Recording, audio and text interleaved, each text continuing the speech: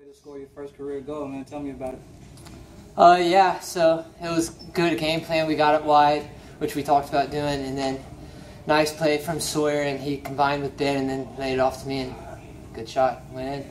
That's what's up. What are your opinions about the adjustments made from the first half to the second half? The first half, we started pretty well, and then we dropped off a little bit. We went down, and then they equaled it up, and then just good by our team to come back out and get the goal and get a win, which we needed in the ACC. We needed 3 points tonight, and we had to get that. Okay, so it was good. What are your thoughts about the Indiana game coming up? Yeah, it's a must-win. We haven't won on the road this year, so we're trying to get our first road win. So hopefully just compete hard and hopefully get another W.